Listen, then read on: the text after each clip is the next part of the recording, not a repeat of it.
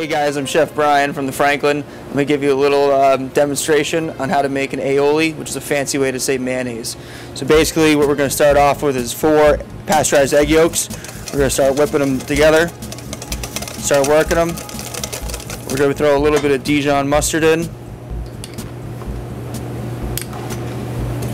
We're going to mix that into the batch. And then we're going to slowly add a little bit of olive oil.